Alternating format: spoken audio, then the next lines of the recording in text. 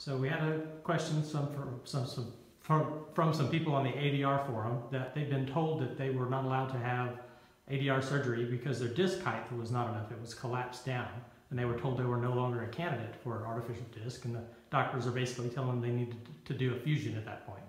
So, okay, from my point, it's not a contraindication. Otherwise, we have, in this case, to remove all these collapsed ligaments.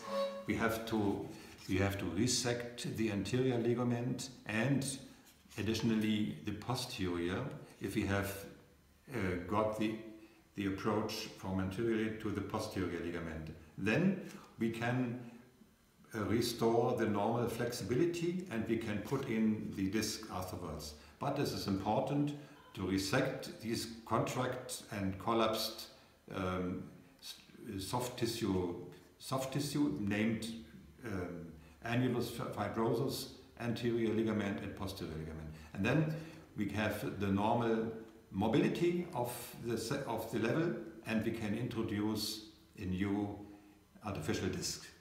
I have done it very often, so it is not a contraindication from my point. Okay, but you just lose the anterior and posterior ligaments. Yes, in this case we have to lose it. Okay, so a little less stability, but still better than a fusion. The stability is given by the implant. Okay. The visco-elastic prosthesis is able to stabilize also the spine and the level in question. So this is a property of this special implant that gives the spine a normal stability and additionally mobility. So with other devices, with ball and socket prosthesis like this one, it is not possible to do this procedure with this one because it is too mobile, and similar like this. So with a viscoelastic prosthesis, we give the spine the normal mobility and stability.